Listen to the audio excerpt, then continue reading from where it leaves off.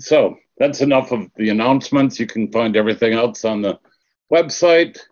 And it is my pleasure to introduce you to our audience, Ted, and take it away with Henryk Grossman. Thanks very much. Thanks very much for having me on. Yeah, so the book is out at the end of next month, and basically it's about Henryk Grossman, who I would describe as the best defender of Marx's economic and revolutionary theory from the 20th century. So he was a Polish Jew living in the Austrian-occupied part of Poland, and he grew up in quite a well-off family, but he was anti-occupation. He was interested in national sovereignty, and he started going to meetings held by socialists. And he was quickly won to the cause, and he very quickly read as much Marxist literature as he could get his hands on, and in his words, he quickly mastered it. So he was quite confident of his ability to grasp Marxist theory. He joined the Polish Social Democratic Party, but he was quite dissatisfied with the direction of the party. He felt it was a reformist party, and he was also dissatisfied with the way it was neglecting Jewish people, and especially Jewish workers. Its position was really an assimilationist one. It was Jewish people will be liberated after socialism, and therefore there's no real need to concentrate on their own sort of specific day-to-day struggles, whereas he saw it as both. So he ended up breaking away from the Polish SDP and forming an independent Jewish party.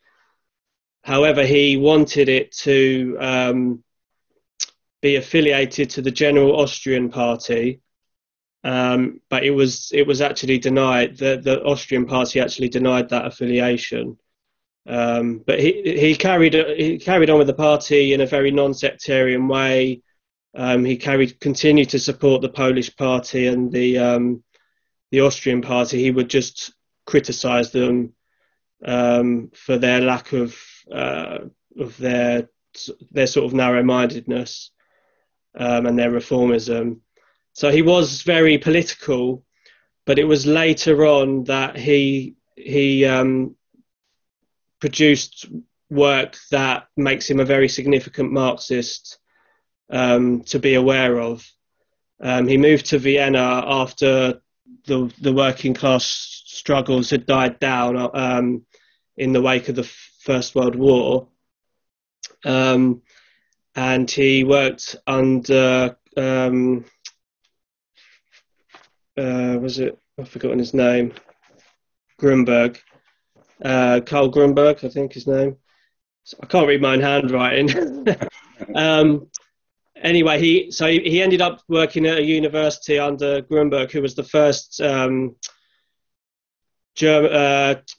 Marxist professor to work at a German-speaking university. He became an expert in statistics, and he studied Galician economic history, which was the part of Poland that he was from. But he started writing Marxist essays about economic theory and criticizing the established Marxist writers such as Karl Kautsky, Hilferding, Otto Bauer, people who were writing commentary on Marxist literature, who were claiming to take Marxist literature forward or correcting Marx's economics theories and that sort of thing. And what he basically ends up doing is defending Marx almost absolutely, in that he feels that the criticisms that are being made by the likes of Otto Bauer and Hilferding, Rosa Luxemburg, are actually incorrect, and they misread Marx essentially, either willfully or not. We can obviously never know. But what he in general, what he states is that the critics of Marx, who were supposedly taking Marx forward, had based their analysis almost completely on volume 2 of Capital and ignored volume 3. Now, obviously, volume 3, there was a delay in its publication, but he didn't see this as an excuse. As essentially, so what he's doing is he's the first Marxist after Marx to explain the structure of Capital accurately. So what Marx does is he has a method called successive approximation, where he creates a pure version of capitalism, an abstraction, where he studies studies capitalism from in a sort of arithmetical, mathematical, systematic way, where he isolates the key features of capitalism. So there's no competition in his initial abstraction. This is a provisional way of looking at capitalism, a pure way. So there's no competition. There's only two classes, capitalists and workers. There's a constant rate of surplus value, which is also a constant rate of the rate of exploitation. There's constant wages and constant rate of wages, which is the same thing in the table, in the schema that Marx is using. And there's constant population growth. And what Grossman does is he doesn't just simply republish Marx's schema. He takes a schema used by Otto Bauer, who was an Austrian Marxist. He was in the SDP. He was really a reformist. So what Bauer does this, but it's a fairly good schema. It shows that what we might refer to as the organic composition of capital, or constant capital relative to variable capital, is hot. So the constant capital is higher. It grows faster. So Bauer has it growing at 10%, and he has the population of workers growing at 5% per year, or per rotation, or whatever you want to call it. And so Bauer does this, but he stops after 4 years or 4 cycles. And after 4 cycles, he's left with a scheme showing that the rate of profit is slowly falling, but that the accumulation is rising absolutely, and the consumption fund of the capitalists is rising absolutely. So he sees no problem. And Grossman says, hang on a minute, what happens? Essentially, all he's saying is, what happens if we actually carry on with the very schema that you have produced? And Grossman finds that after 36 years, the system actually breaks down. You get what he calls an overaccumulation of capital, or an overabundance of capital, along with a surplus of labour that can't be employed.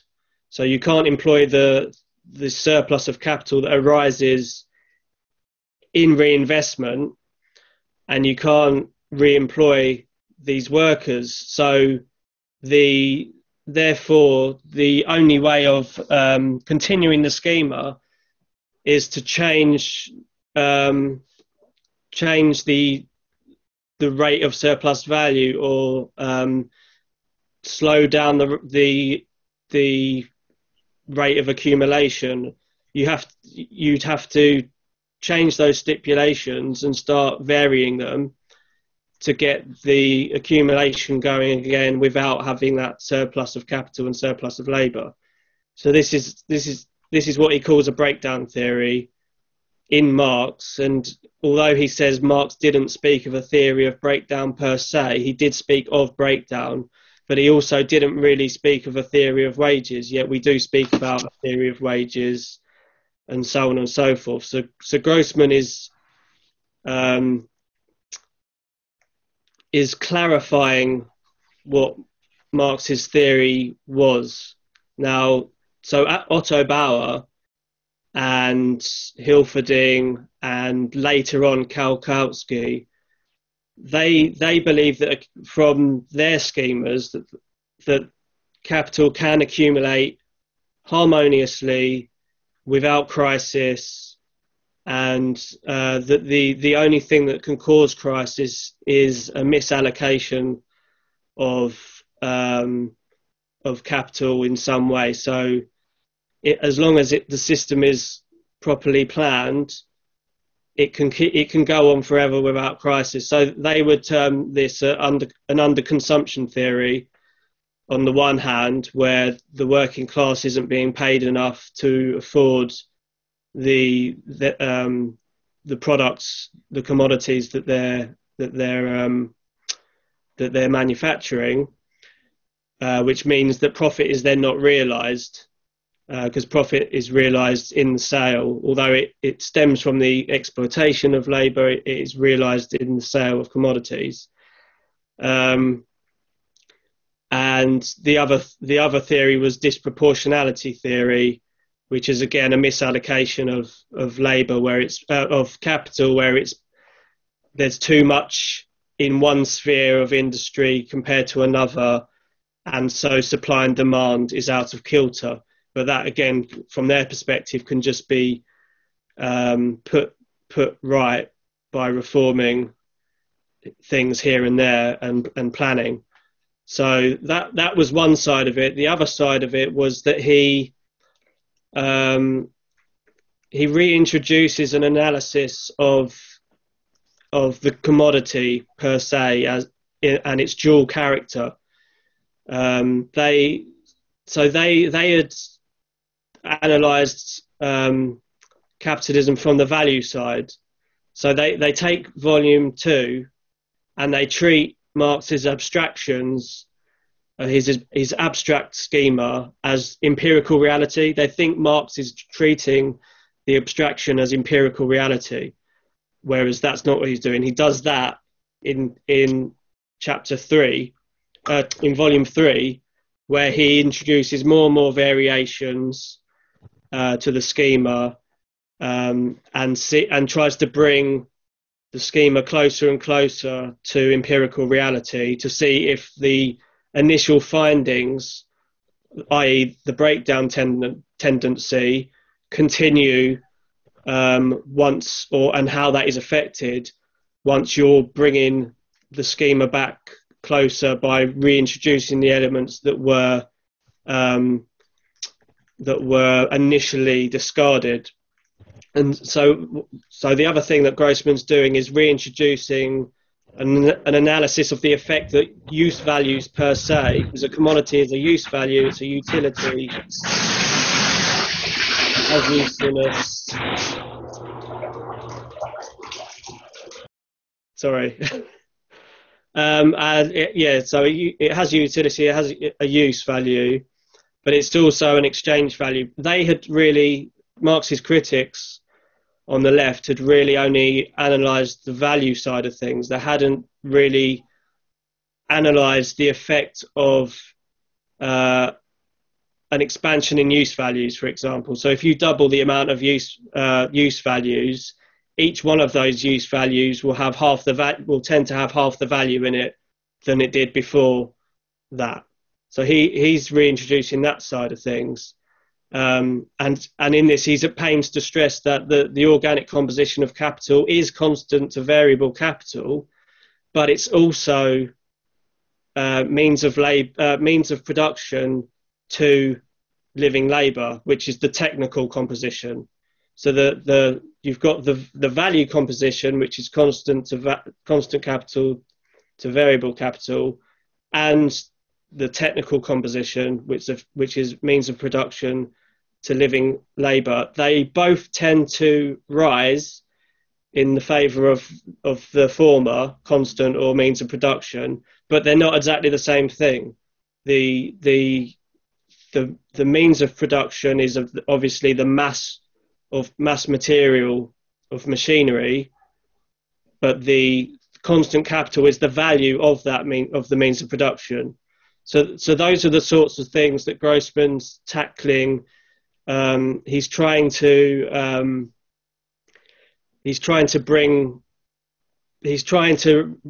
re-establish what Marx was really saying.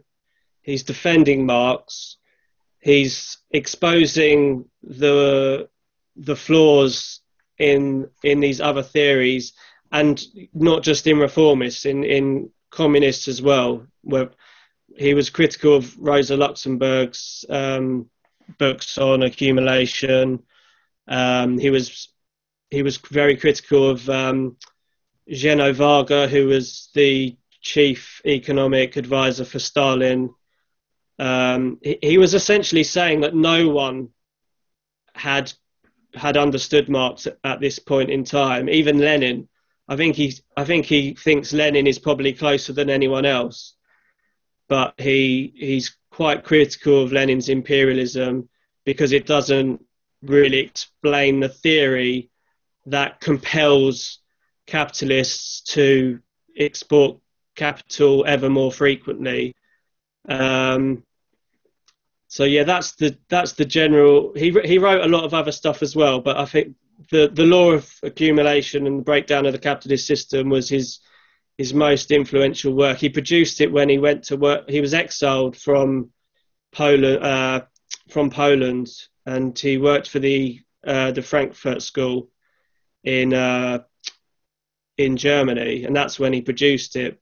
But he was the only one there really tackling the economic side of things. The Marxists working there were more interested in the philosophical side of things. But that was the most read work the Institute produced, and it was incredibly controversial. It was almost universally denounced on the left, whether that's the reformist side or the revolutionary side. So he was a bit of a one-man band, but he's very, very important. And I think what you have to take from it is that he does establish I think he demurs from this, but I think he does establish a final breakdown theory. I think he shows that capitalism does have to end, that it does have to have a final breakdown by definition. He talks about the counter tendencies to the breakdown tendency, but first and foremost they flow out of the breakdown tendency. The breakdown tendency compels the capitalists to do everything that they need to do to counter the breakdown tendency. But at the end of the day, it's part of the same piece of elastic, and so they have to gradually exhaust themselves over time and become less and less effective, because of course as capitalism gets bigger it needs to generate more and more surplus value, and that just becomes more and more difficult as time goes on. I suppose I've summed it up as much as I probably should at this point. Do you want to come back on any of that? Well, Ted, there is, I would definitely like you to go into more of what Grossman did in his career and to explain more, but it would be good to have some questions and comments right now. And if anyone has a question, please write the word stack over in chat or raise your hand with the feature and the reactions button at the bottom of the Zoom screen. And I'll give a minute before jumping in myself with a question.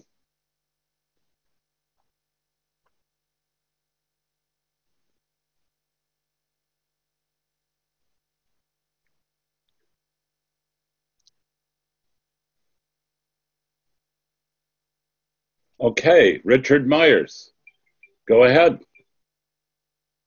Yes, Ted, since I'm not really too familiar with Grossman, could you elaborate a little bit more on how he might be similar or differ from other people who have seen that capitalism would have a final breakdown? I think you said that he's not the only one that has held that view, but are there significant differences or similarities with people we might be more familiar with would help us to sort of place him?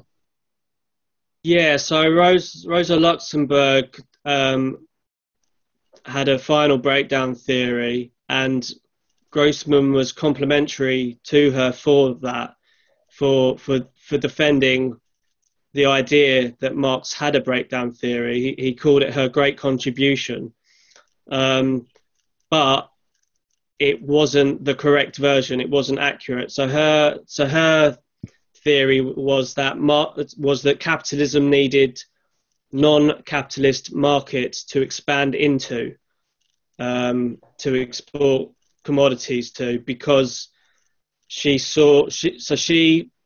in her assessment of Marx's work, she thought that he had actually found a saturation of commodities in a given nation.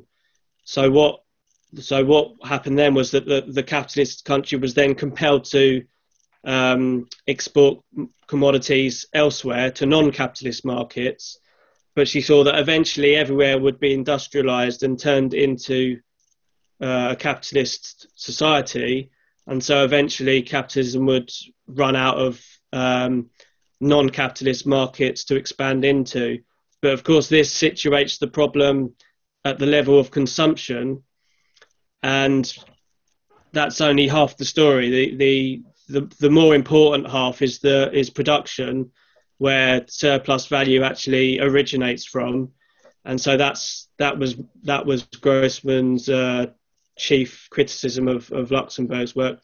And Karl Kautsky, the early Kautsky, more or less shared Luxemburg's view of why there would be a final breakdown. Later on, Kautsky rejected breakdown theory entirely and became a neo-harmonist, along with the likes of Bauer, who thought that a capital could accumulate harmoniously without crisis or breakdown. Does that help? Richard? Yes, yeah, that does help. Yeah, thank you, Ted. George, you have your hand up. Go ahead. Yeah, Ted, I wish, if you could, I think where I'm lost a little bit is within the mathematical models that you're not showing, I guess. And yeah, it's difficult. And so that's where I'm a little bit lost there, and it's reaching way back in my memory. Yeah.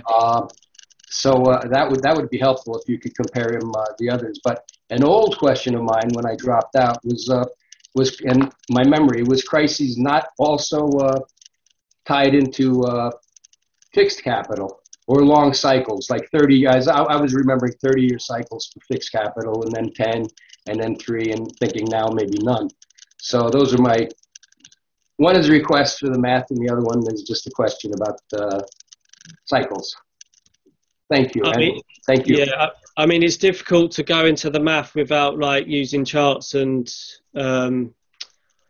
The biggest problem I have is that I don't have the full version of Grossman's book. I've got I've got the abridged one. Let me see if I can find something quick. So what he does is, so he's using Bauer's scheme, and he, as I say, he isolates each of the most necessary components of capital. So he starts with a table which divides capital between constant capital and variable capital, and then each one increases at a constant rate. So constant capital is increasing at a rate of 10% per cycle, and variable capital, which is labour or the population, at 5%. Because you have to do that, because we know from empirical reality, in a capitalist society or not in a capitalist society, the amount of machinery per labourer will tend to increase over time as we innovate and expand production. That will continue in a socialist society. It did continue in the Soviet Union and elsewhere. So then the figure. So let's say, I think it's 80,000 with constant capital and 20,000 with variable capital, and so you have to add the 10% per year in the constant capital and then the 5% with the variable capital each cycle, and so you get a new number at the end of each cycle. But that number has to cover a certain amount going towards additional capital and additional variable capital, and that's what accumulation is. That's what the accumulation of capital is. And then there also needs to be an amount that goes to the consumption of the capitalist, because that's the incentive for being a capitalist. So all of those rates are constant in the pure version, in the abstract version. And so he follows the mathematical pattern by just adding the 10% per cycle, and sees if that continues harmoniously without any problems. But Bauer only does that for 4 years, and it all looks hunky-dory, because even though there's a slight fall in the rate of profit, there's an absolute growth in additional capital, constant capital, additional variable capital, and the consumption fund for the capitalist. So he walks away saying, look, there's no problem, capitalism can go on indefinitely without crisis. But Grossman continues the cycle. And I mean, the breakdown that he discovers in year 36 would happen a lot earlier in reality, because the constant capital to variable capital would be much higher. Like it always tends to get higher. So the sort of the 10-to-5 ratio that Bauer's using is unrealistic. But it doesn't matter, because to expose him, Grossman needed to use his own work. If he had been starting from scratch, he might have done 10-to-1 or 20-to-1 or whatever. It probably a lot higher than that. On the fixed capitals, is that a bit clearer? Much clearer. Thank you. Yeah. Actually, forgive me for. Well, go on fixed versus. So later on in the analysis, he needs to reintroduce all of the elements that were originally discarded. So he needs to apply variations that exist in the real world. So he starts varying the rate of surplus value, varying the rate at which constant capital is expected to grow, that sort of thing. So there's a very large, probably the largest chapter actually in the law of accumulation is the chapter on modifying counter tendencies. So he's reintroducing all the things that weren't analysed to start with, and saying, how does this affect the breakdown tendency? Does it help to produce more surplus value sooner, thereby delaying the breakdown tendency, or does it have the opposite effect? Fixed capital he shows that fixed capital has a two-sided effect. On the one hand, as time goes on, fixed capital, the quality of fixed capital rises, so it could last longer, it could be used for longer, in that sense, I'm trying to think which way around it is. So there's that on the one hand, but on the other hand, we can increasingly innovate more quickly.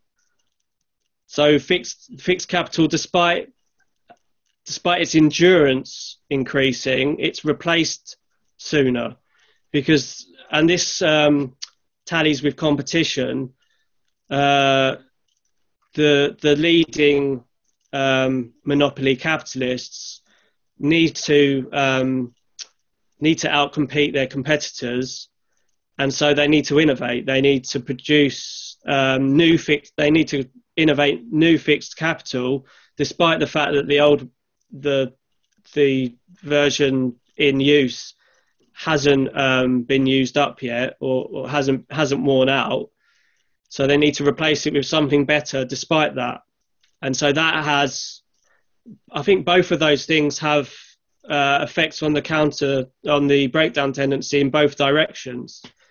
And it will depend how much fixed capital is introduced, how much better it is at producing commodities per labourer, per labour hour, that sort of thing. And before I go, so just to make sure we're not all confused, are we making a distinction between fixed capital and constant capital? Yes. Constant capital is the value of the fixed capital. Okay, we're good. Thank you very much. That's all right. Thank you. So Judith has left a link in the chat for everyone if you want to copy this. Judith, could you explain what that link is?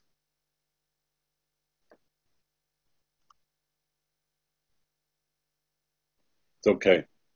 Yes, it is a recommendation for you. So you can read a text by Grossman. And maybe you will conclude that he didn't support any breakdown theory, and also Rosa Luxemburg didn't write a breakdown theory. I have to oppose in this sense. Thank you. Thank you, Judith. So, Ted, I don't see anyone else on stack, so I'm just taking the floor.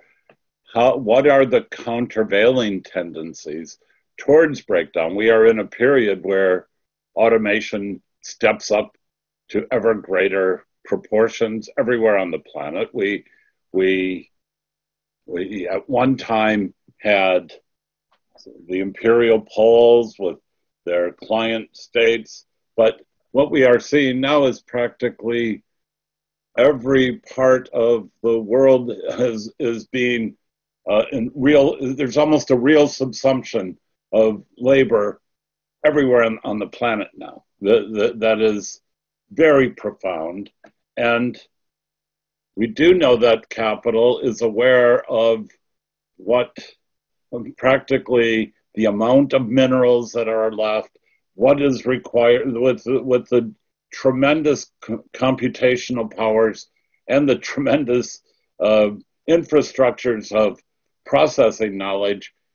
Capital through algorithms is able to forestall. One of the main areas where we see capital forestall any periodic crises is like these what we thought were newer formations like derivatives and hedge funds and these kinds of things. But in volume 3, those are there. When you read through Marx, he's already anticipated this kind of phenomenon that capital would bring about.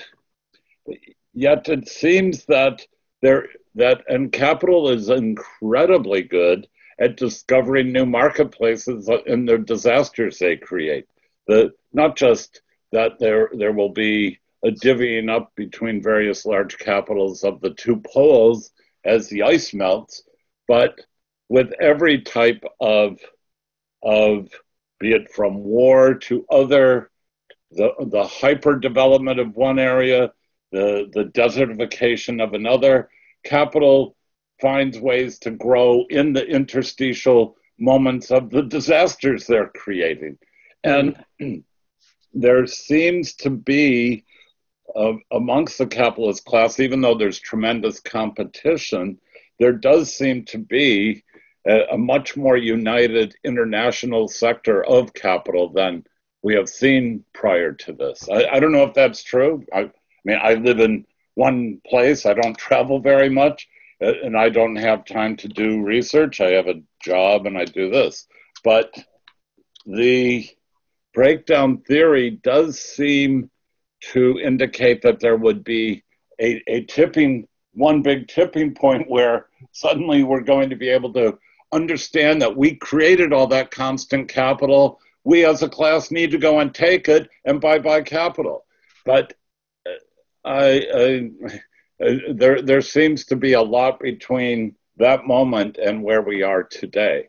So if you could comment a little on, I mean, and at the same time, we have all kinds of predictions around the metabolic rate of destruction that capital is inducing on our planet, where we don't have that much time to resolve this crisis of capital shredding the planet. So I haven't formulated one question, but there seems to be a lot of strength in capital in working against the negative effects of the massive automation, etc. Now, yesterday's talk, James was saying that with the various waves of automation we have seen from manufacturing period through industrial revolution forward, we do not see the massive unemployment that some critical analysts see coming that will create a crisis. And you and I were having a little chat about this, but I personally feel that the rate of automation is getting to a much higher point than we've ever seen, and tremendous inherited skills, not just in our broad working classes, but the professional classes are being proletarianized at this point. Yeah. And I guess I'm bringing up a little too much to address in one reply, but could you speak a little to the countervailing tendency to the breakdown of capital? I mean, that's one of them, the proletarianization of groups that weren't, that were semi-proletarian or petty bourgeois, turning, because the key problem that Grossman finds is that the massive surplus value, there isn't enough of it to reproduce and expand the value of capital. So on the one side, you've got the technical labour process, but under capitalism, it's also a valorization process. The system needs to create enough value, profit, in the form of profit, to renew the value of the existing capital and expand it further. So that limits, that creates a fetter on productivity. So to overcome that breakdown in that relation, you get the countervailing tendencies. So what the main one he highlighted a lot. He actually highlighted more than Marx. But the main one he highlights is devaluation. Now that can mean various things. You've got old forms of capital where the companies go bust, for example, and that capital is devalued. It can then be bought up on the cheap by other companies, and so they expand their production and the size of their companies cheaply. So that enables them to move forward. The depression in prices because what initially tends to happen with the onset of a crisis is panic selling, because the demand falls, the companies therefore cut their prices in order to sell their commodities.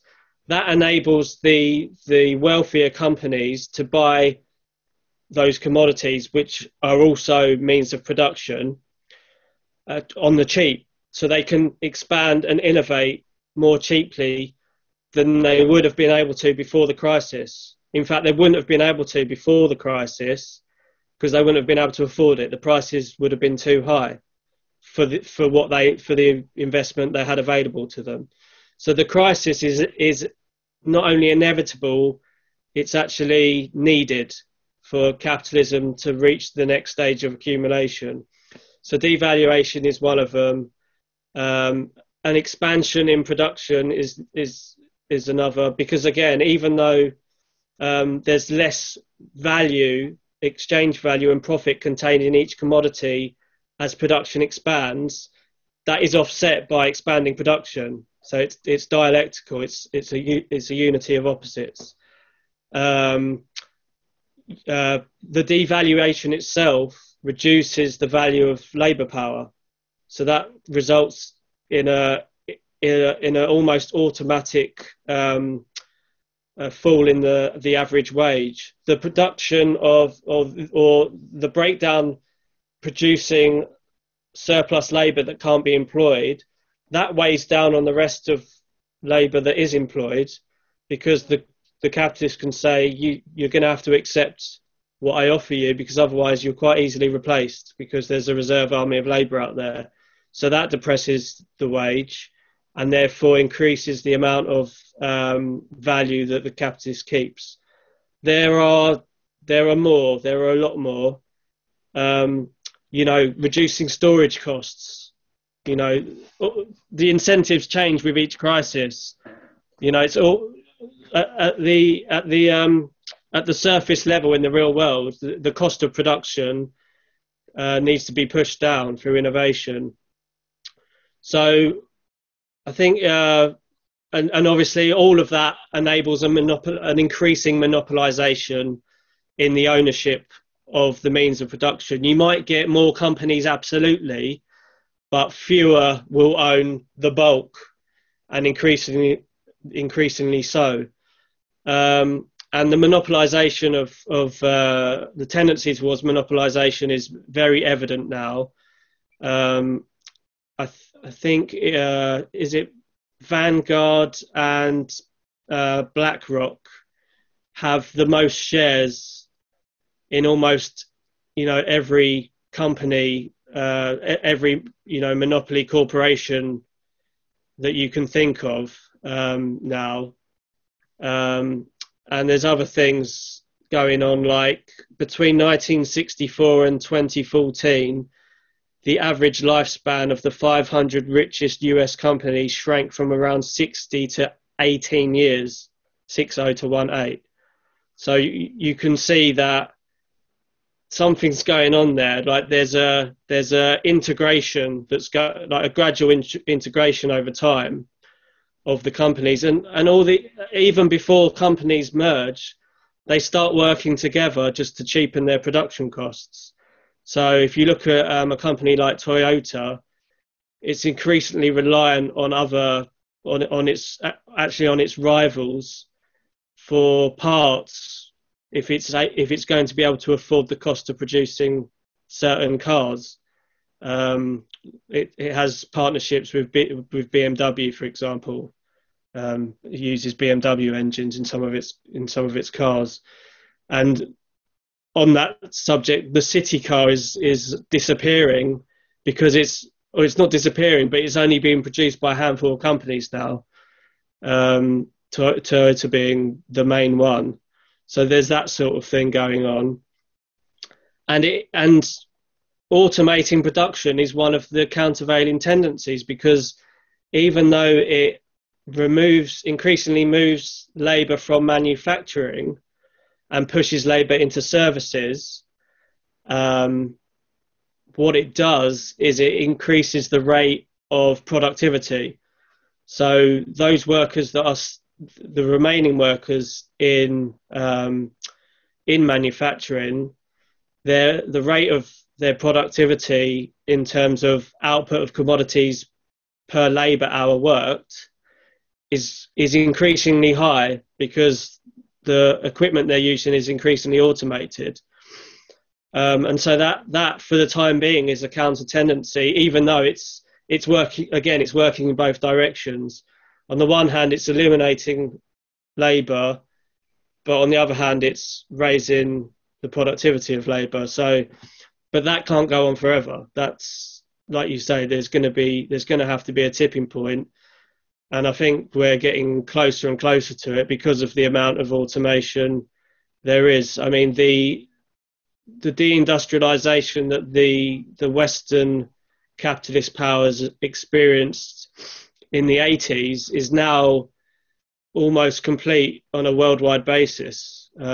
Even sub-Saharan Africa and Latin America spent the last decade deindustrializing and moving towards services-based economies. Now, workers in services do produce surplus value if they are handling commodities or transporting commodities. But if they don't, then they don't produce surplus value. They are paid out of the surplus value that is created by the productive workers.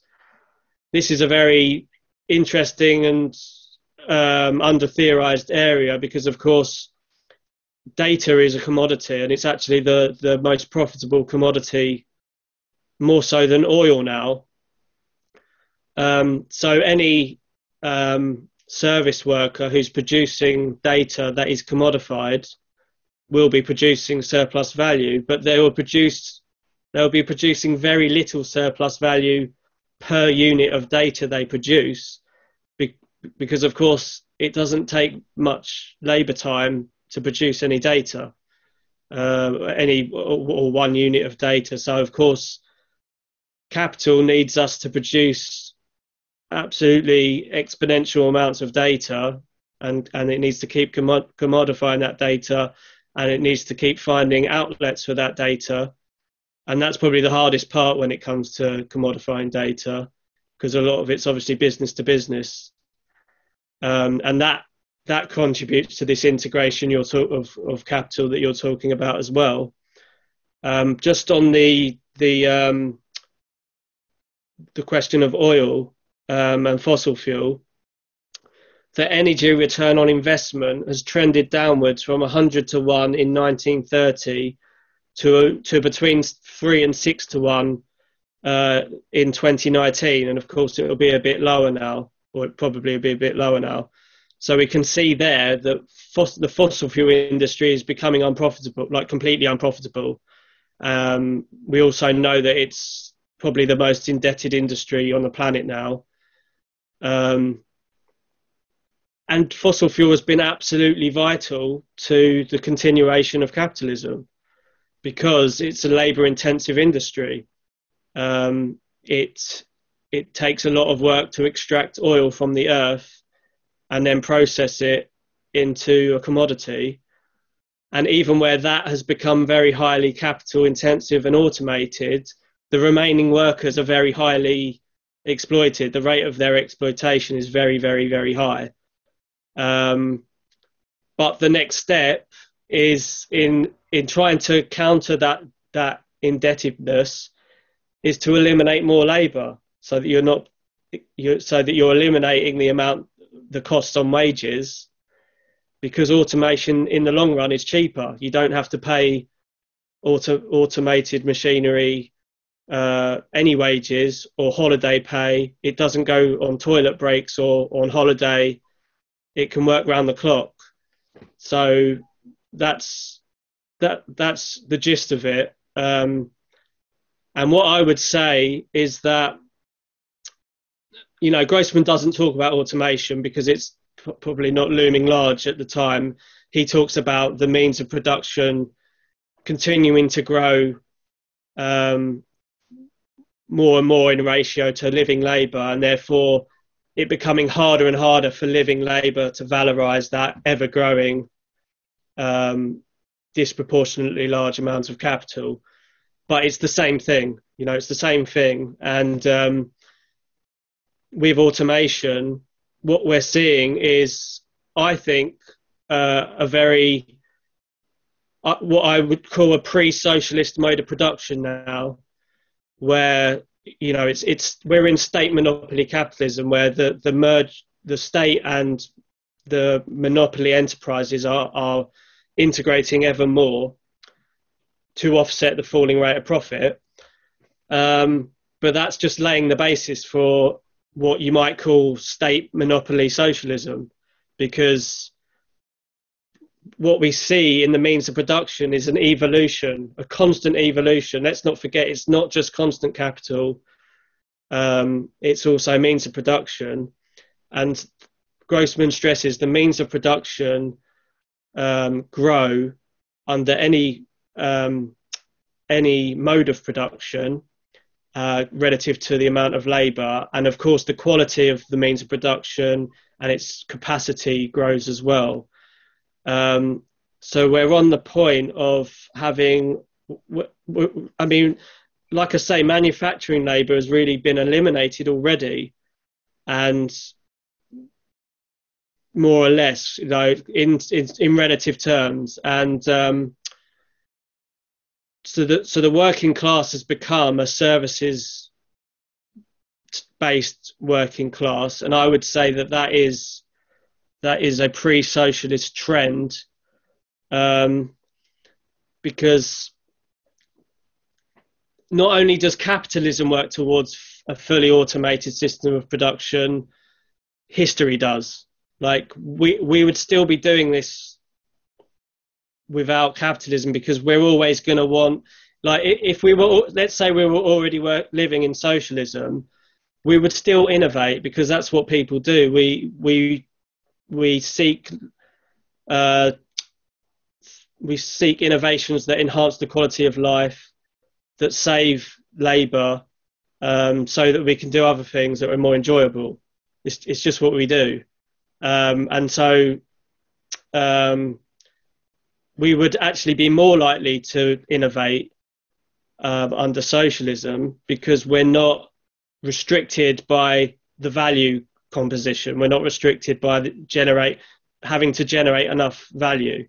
We can just do it at the rate we're comfortable with, and, you know, within the physical bounds of reality. So,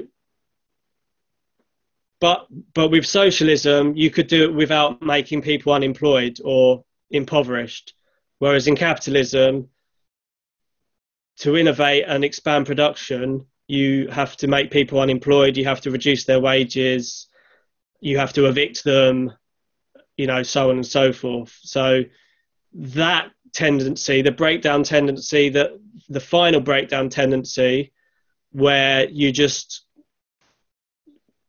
production has become so automated that you're no longer actually producing enough surplus value. There's no longer enough surplus labour time being created, that the system will start collapsing, and you will start, I mean, it's all going to happen. It's all going to start happening before it actually collapses, in a way, because the more wages are pushed down, the more workers are going to start fighting back. You know, the more they're going to start occupying factories, that sort of thing, you know, mass protests.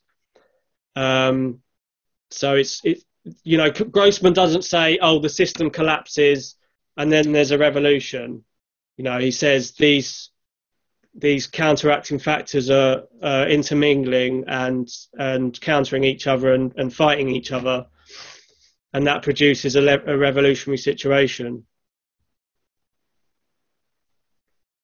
Thank you, Ted. I do not want to ask any more of the many questions I have because there's so many people here who I would like to hear from. So, gathered people, is there anyone with a question for Ted or by extension for Henryk Grossman? Yes, Bill Kelly, go ahead. Yeah, thank you, Ted, for this seminar. It's very interesting. You use the term pre-socialist society. What exactly does, if that's Grossman's term, what does he mean by that? And would a fully automated economy necessarily mean a socialist economy, or just simply one that's non-exploitive?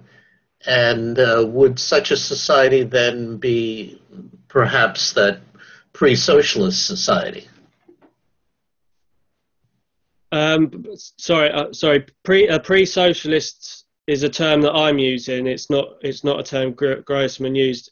It's just that when we started talking about automation, because it's so relevant now, like I say, Grossman didn't really address it per se, but because Michael asked the question, I started, I have this tendency to start rambling and going off on tangents, but yeah, pre-socialist, I think we see a lot of pre-socialist trends, which is one of them being the fact that the workforce no longer works in manufacturing, relatively speaking, and that it's become a services-based workforce. Other things, just the fact that that production is so automated, like because Marx obviously did talk about automation in the Grundrisse, for instance, and so he explicitly writes that automation, the development of automation,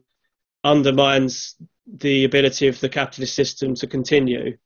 What was the second part of the question in terms of a fully automated system? Would a fully automated system then cease to be a capitalist system because it's no longer extracting surplus value? Because even aspects of a service economy can be automated, of course. Yeah, absolutely, and that will continue to happen under a socialist mode of production. Yeah, it wouldn't. A fully automated system of production cannot be capitalist. It has to be socialist. Like you say, it would no longer be extracting surplus value at all. You'd have a system of production whereby the ownership of the means of production could not be privately owned because no surplus value is being produced. So in Grossman's schema, he shows that the amount of surplus value being produced, so when he talks about an over-accumulation of capital, it's also an under-accumulation or an under-production of surplus value. So there's not enough surplus value that can be dedicated to the accumulation of capital, wages, and the consumption fund for the capitalists. And in fact, the consumption fund for the capitalists is what disappears first, which makes the capitalist very aggressive in trying to pursue the counter tendencies and depressing the wage of the labourer. But as I say, you're right, a fully automated society can't be capitalist. I would add to that it has to be socialist, because it's the only alternative is absolute slavery, but there wouldn't be any point because and I'm sure, look, I mean, if we're gonna be honest, I'm sure there are parts of capital that are going to try and turn to slavery, because they're not going to know what else to do, like as we saw with the Nazis. But aside from that, there wouldn't really be any point, because I mean, for one thing, slaves aren't very productive. They're very lethargic, which is one of the reasons that the Nazi system collapsed. But the fully automated system of production would be producing everything you need. So you wouldn't need a working class to exploit anyway, ultimately. Does that make sense? Yes. Yes, it does. That's why I asked the question. I thought that would be the case. Yeah, I mean, effectively, what we're seeing is the withering away of surplus value and exchange value, which leaves us with use value. So capitalism is a dualistic mode of production. The commodity has a use value and an exchange value. It's the capitalist mode of production is a labor process, a technical labor process, and a value valorization process. But the more capitalism develops, the harder it finds the less surplus value it produces relative to the capital that needs to be reproduced. And so, yeah, what we're seeing is surplus value withering away, exchange value withering away, and that leaves us with use value. Now, a mode of production that produces only use values, that's socialism or communism or whatever you want to call it. That's what it is. Richard, it becomes a unitary mode of production rather than a dualistic one. Right. So that's why I use the term pre-socialist quite a lot in my writing. Thanks, Ted. Richard Greenman, you're on Stack. Go ahead. Well, I'm a bit confused, and I guess my question is, how from this point of view can we explain the increasing inequality of the world, of more and more billionaires occupying, owning more and more, and people being poorer and poorer, and starvation, and all the rest of these things? It seems to be like going in both directions at once. Yeah, that's right. Yeah, it's the counteracting tendencies. You know, their capital is underproducing surplus value, so they have to get that surplus value from somewhere else. So they have to destroy their competition, and they have to centralize wealth into fewer hands to sustain the profitability of their own wealth, of their own companies, and the value of their own personal wealth as well. So they will do that through the tax system. They will do it through the stock market, or through speculation, which is a glorified version of gambling, really, or the largest version of gambling in the world that we have. They will attack our wages. They will destroy capital that is no longer producing surplus value because it's a waste of money to spend anything on it. All of these things will contribute to the growing inequality we're seeing. So this is where capitalism is breaking down. It's breaking down for a portion of the population at a time. For some people, capitalism's already broken down because they've been immiserated and lumpenized.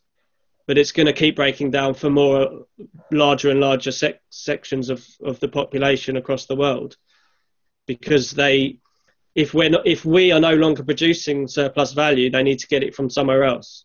So they'll get it by whatever way they can. A lot of people talk about the war on cash at the moment. And so what's actually happening there? Well, they need to convert cash into stocks. in order to lower the interest rate, because the interest rate is lowered by producing more loan capital. So and you need to lower the interest rate to make capital cheaper, so that people can afford to borrow it to keep the system going. So that's the sort of thing that's going on. But all of the usual ways are becoming more and more difficult to pursue. And so these are the sorts of things that's happening. And they'll destroy anything that is surplus to requirements, because they can't afford it. They can't afford it if they're going to sustain the profitability of their own companies and the value of their own wealth. So I have other questions, but I would really like to hear from other people who are here. Anyone ready to ask a new question?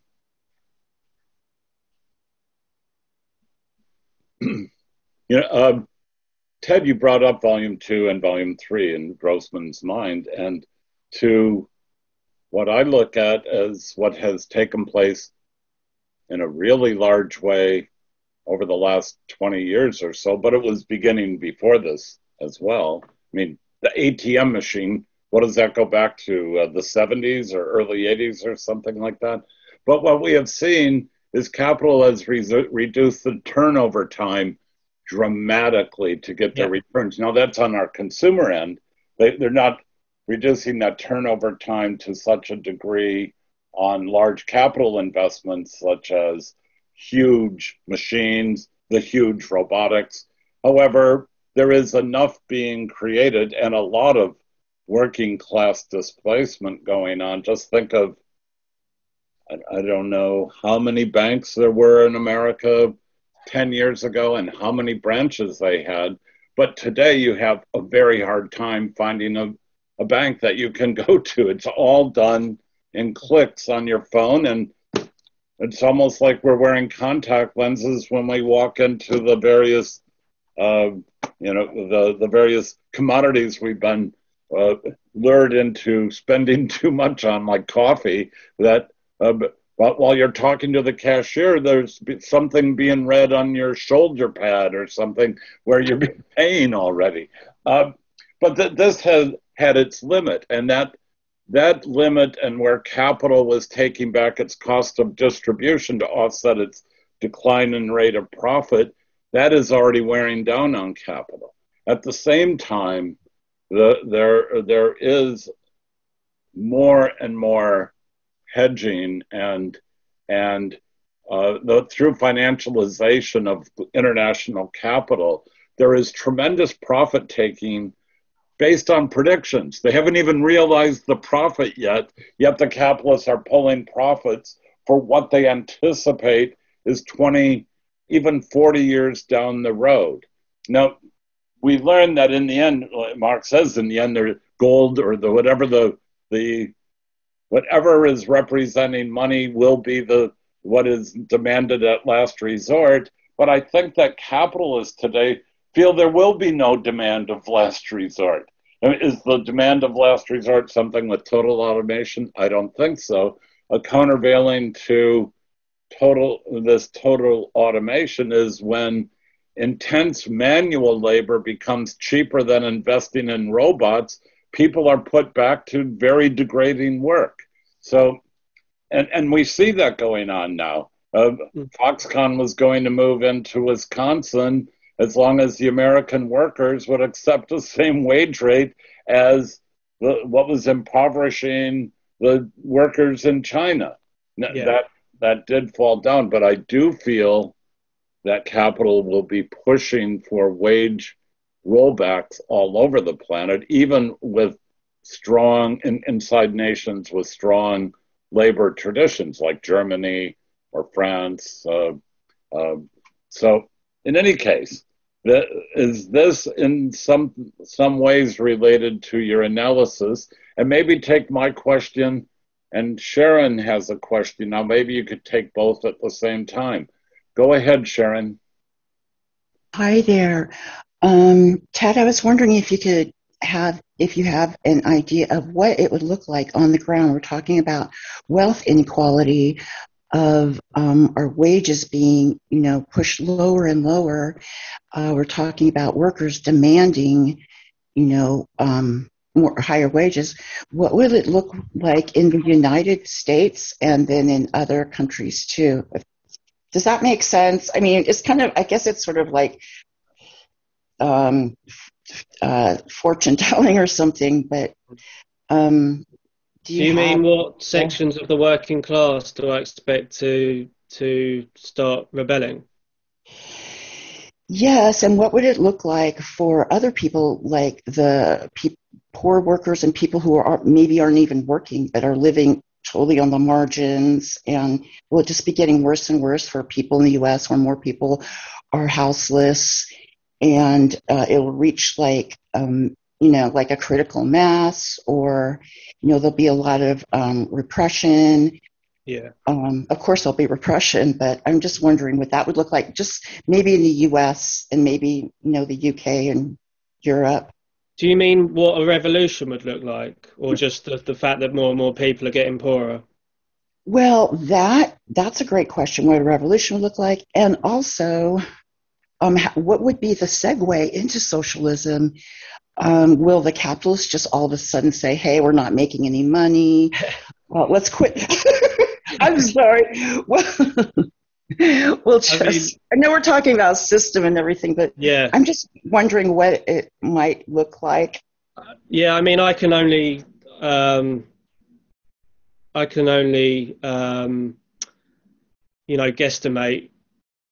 can only have an educated guess. I think the biggest, reading the last chapter of Grossman, it was quite revelationary for me, because I hadn't read it. It wasn't in the abridged version at all.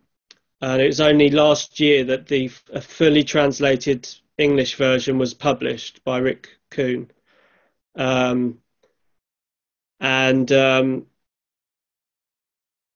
The problem capitalism has is that it needs to, as you say, it needs to keep forcing down the wages of the working class. But despite all this automation, there is still a large section of the working class that maintains all this automation and make sure it's in working order, replaces the parts, does the coding for the most advanced types.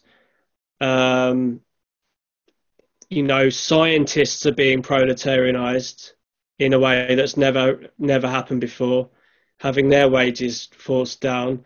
There has to come a point where the workers who are closest to the means of production get fed up with it and start rebelling. And of course, not only can capitalism not function without these workers, nor could socialism, because they are the people who have been trained to operate this, the newest means of production. So having read the last chapter of Grossman, that's now where my thinking is. There comes a point where those workers are coming under the same sort of attack that the rest of the working class has already been subjected to, and that's when you will get a sort of tipping point in the balance of class forces, and things will start to move in the other direction. Unfortunately, it's going to be very, very hard for a lot of people before we reach that point. I don't know exactly when that point's going to come. We are already at zero interest rates across, the main imperialist countries, and to force interest rates into negative territory, they're going to basically have to produce, all these digital assets which can't be withdrawn from circulation. which will then that will enable negative interest rates, but that will start to make the bulk of the major banks unprofitable.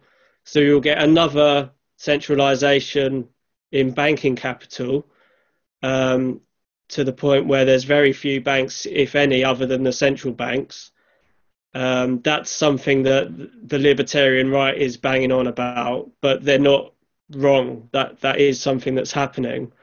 And yeah, so for everyone else, I think we're going to have to start building, there's that old Black Panthers saying about survival pending revolution. And for a lot of the working class, that's going to have to be what we do. We're going to have to pool resources, work together, build organizations, functioning organizations that support each other, and so on and so forth, and keep each other going, whilst agitating for the rest of the working class to join us. But the reality is that they're more likely to start joining with us when their own living standards are being crushed and they are starting to face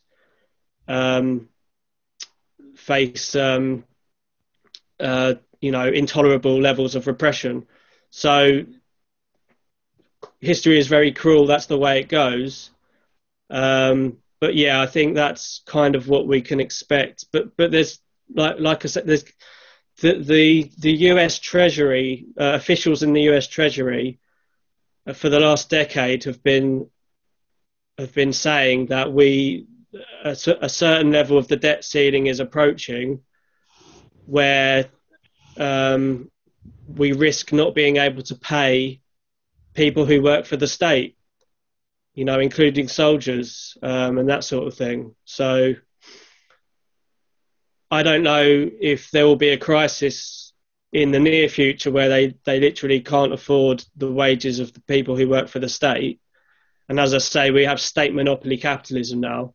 The state is very intermingled with the largest corporations, and that integration will only continue. Or if we get a crisis, or it will take a couple of more crises before we get to that point. I can't say for sure, but that's what I see. That's where I see a revolutionary situation probably occurring, or during wars where the soldiers get fed up with the lack of support, the lack of equipment, the lack of food that they're receiving, and so on and so forth, which is what we saw in the past with the Russian Revolution. We nearly saw it with Vietnam, or we began to see it with Vietnam. There's all sorts of things can happen, so it's very hard to tell. But from the point of view of people who are getting poorer, yeah, we're going to have to build organizations to support each other. Absolutely. Thanks so much, like mutual aid. Thank you very much. Yeah, definitely. So I know there are many more questions. Oh, you wanted me to talk about circulation? If you could. Yeah, so again, the circulation works in both directions. On the one hand, you speed up the circulation of capital. The surplus value is getting back to you sooner, so you can valorize the capital sooner. But at the same time, the same innovations are reducing the amount of labor time that's being exploited per commodity, per laborer. So again, the counter tendency giveth and taketh away sort of thing. Isaac, there's someone who just joined us who cannot hear. He's trying to, I think he has to use his iPhone. I'll text him. But it's interesting that you are talking about the end of banks, because when one looks at Microsoft, Apple, Google, Facebook, they are all beginning their own internal banking operations. And, right. and the large corporations are taking over the function that they were counting on finance capital from before. But this again will reach its limit, I'm sure. But do you have any comment on that phenomenon as it's been gaining speed? Yeah, Grossman made a point about this because Hilferding especially thought that the driving force in capitalism was the banks. He saw the banks as having a socializing function, and he thought, if you just seized, I think there's a quote like, if we seized the 6 largest banks and nationalized them, we would more or less have socialism. But Grossman sees it the other way around. There's a merging between industry and the banks, which Lenin of course talked about, but within that relationship it's industry that is the dominant side, not banking. And in fact the largest industry owners become increasingly less dependent on the credit from banks. They can start to self-finance.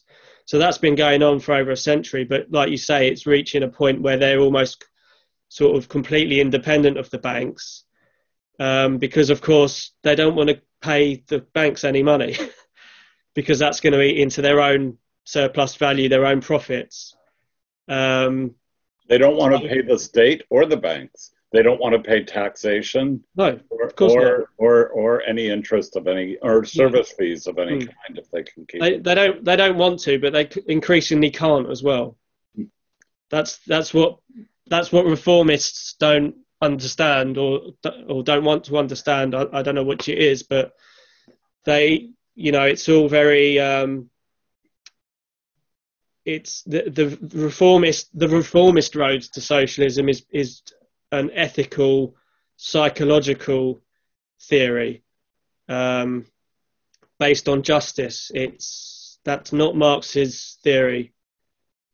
I'm sure like emotional and psychological factors play a very significant role in the way history and revolutions unfold, but the driving force is the economic necessity of development. So, that I'm really surprised that the other Michael here hasn't asked. Michael, you're here so many times with loads of questions. Are you still with us? Are you there behind that dark rectangle there on the screen? Hi, Michael. I am reluctant to speak up because I haven't done the reading, as it were. But I well, the book isn't out yet, Michael, so you could not have done the reading.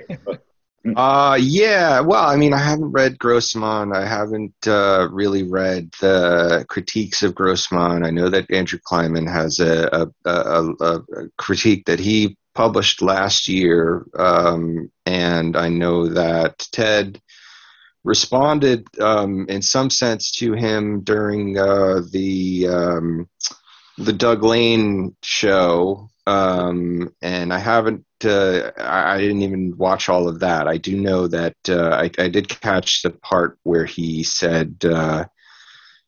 This is all kind of like a side thing, so I'm sort of reluctant to bring it up. But since you did it, you're going. Since you did it, I'm going to. Yeah, I mean, I found it surprising that Ted mentioned that Kleinman might have been going into the area that he was going to for reformist reasons, which I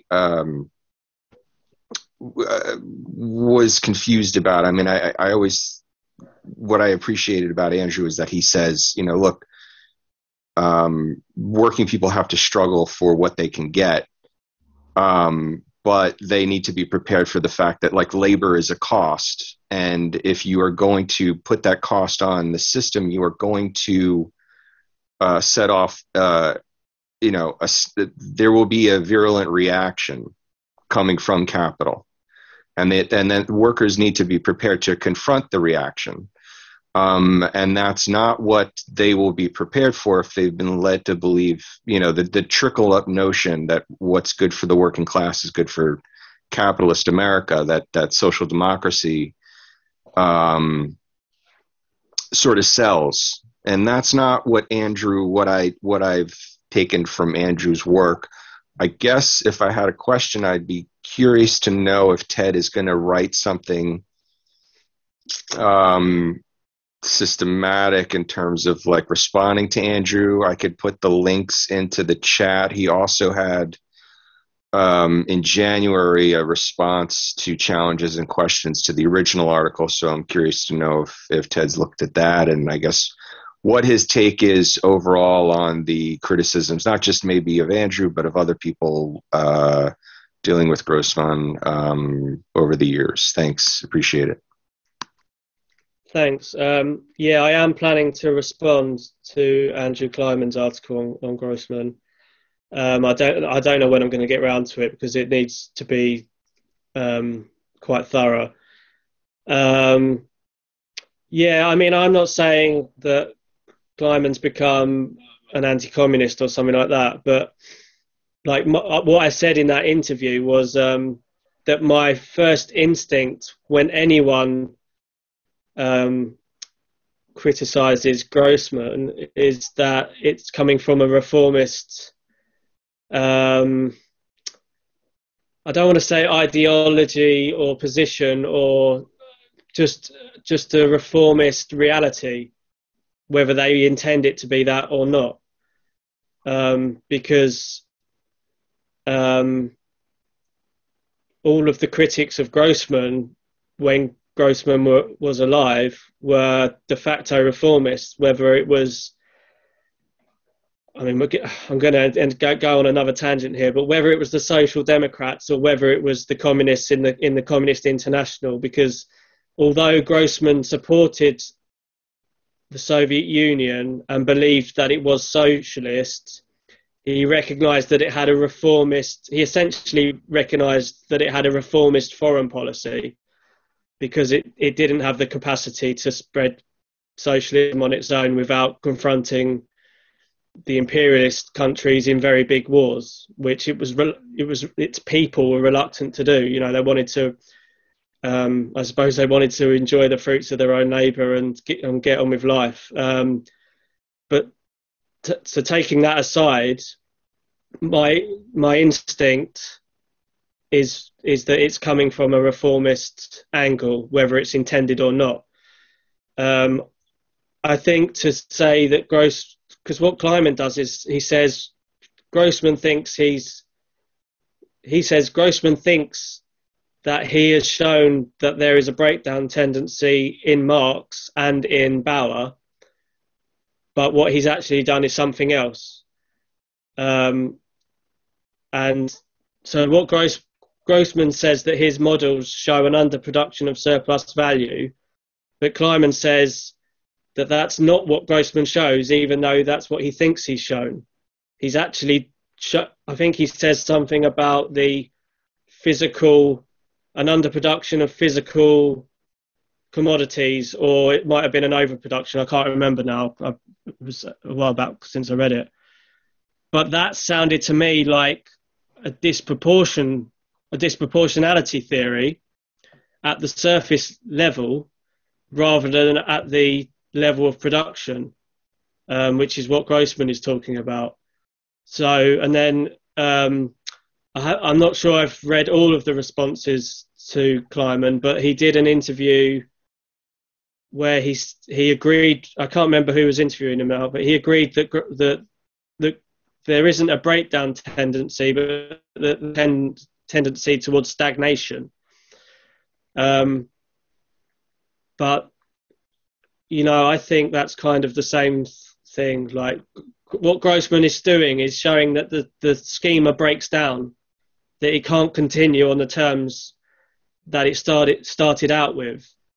So therefore, you have to counter that breakdown in the figures and start it up again that way, restart accumulation on a different basis that is more favourable to generating enough surplus value. So, I mean, yeah, it might feel, I suppose it might feel like the system's stagnating, and it does stagnate. Wages have stagnated. You know, that's part of the struggle, though. You know, Grossman does talk about the effect of the struggle on the system as a whole. You know, it might feel like workers haven't fought back militantly, but, you know,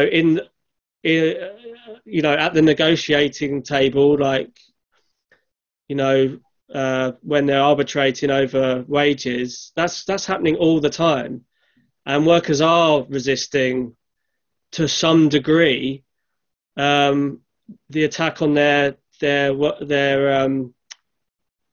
living standards and their wages. And of course, the capitalist only needs to go so far at a certain point in time. The capitalist will need to go further at a later point in time when the underproduction of surplus value becomes more acute. So, yeah, I mean, it's a stagnation and a breakdown. These things are both happening at the same time. But if you talk about capitalism only stagnating, then when does the impetus for a working class uprising come from? Because we all know that that's not happened for a long time. So why, if there is no objective change in conditions, would that suddenly happen? That would be a reformist view of history. The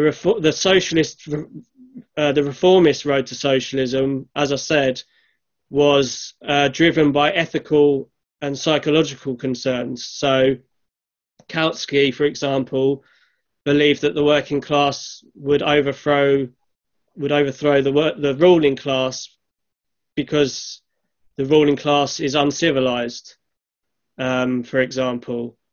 And other underconsumption theories basically come to the same conclusion.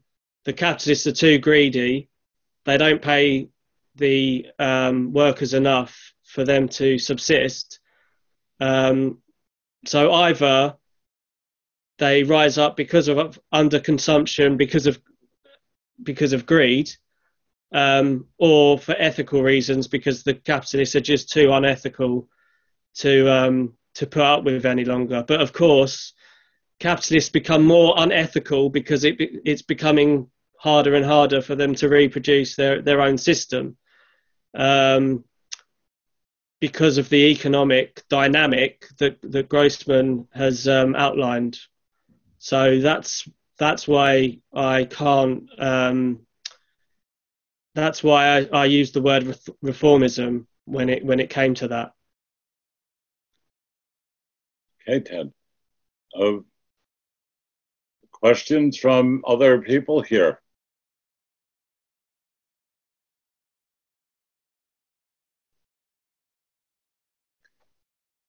So, Ted, could you tell us just in closing, how was it that you came about putting this book together? And give us a preview of what we would expect when we get to your book, when it comes out. When it comes out in May, you said? May 27th, yeah. You can pre-order it now with Zero Books. I'm going to write to Phoebe to see if she'll give us a slight discount code so that I can send to our participants. Maybe she will, I don't know. But Zero Books is pretty good in their pricing compared to a lot of left publishers. But again, I interrupted you. How did you come about with the idea to do the book? What went into it? What are you going to follow up with a second volume on the thought of Henryk Grossman? It's a good idea.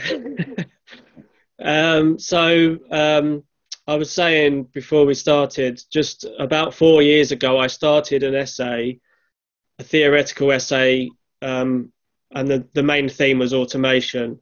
And a comrade called Trevor Rawlsley, who sadly passed away recently, recommended that I read the abridged version of Grossman's Law of Accumulation and try and apply Grossman's theory to what I'd already done. And when I read the law of accumulation, albeit being just the abridged version, I was blown away by its clarity, because Marx is difficult. The theory is dense. It is a lot to get through. It's understandable that people make mistakes when reading Marx. I found Grossman easier to read. I don't know if that's just because it was an abridged book, but I just think his style, obviously it's a translation, but I think it's a very good translation.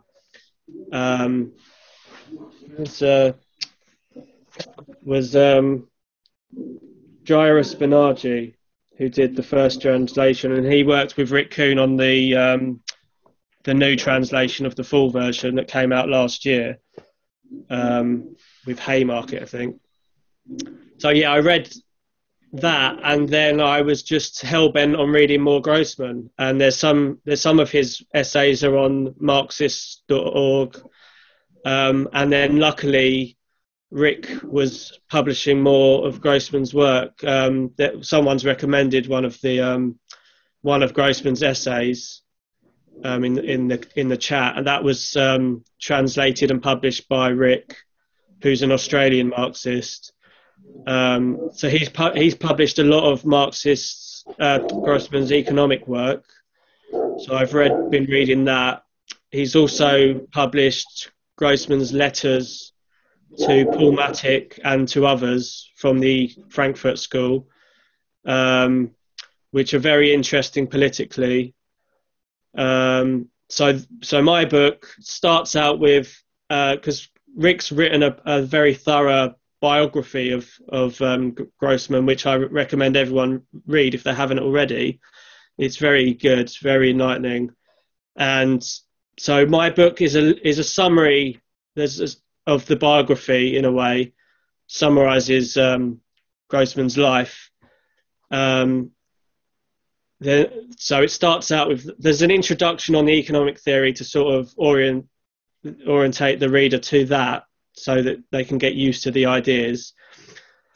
Then there's a chapter on the early part of his life. Then I go into more detail on his book, Law of Accumulation, and his breakdown theory, why he felt the need to write it, what it set out to do, who it was criticising, and so on. Then there's a chapter on the latter part of his life. He was exiled from Poland to Germany, and then he went to London, Paris, and New York, and then he eventually returned to East Germany. He didn't feel like he could go back to Poland because he had family there who were killed by the Nazis. So he went to East Germany because there was a lot of anti-communism going on in the US by that point as well. And he became a lecturer at a university in East Germany. But he was never given the credit he deserved while he was in the Soviet Union, or by the Soviet Union. And that's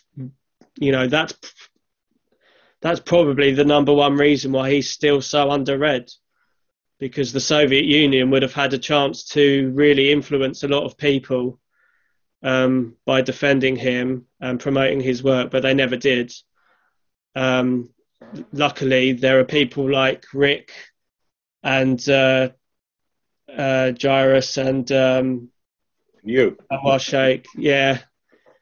Amar Sheikh was the first person to start reproducing Grossman's work or analysing Grossman's work in I think 1978. He produced a history of crisis theory, or an introduction to the history of crisis theory, and that started to put Grossman back on the map.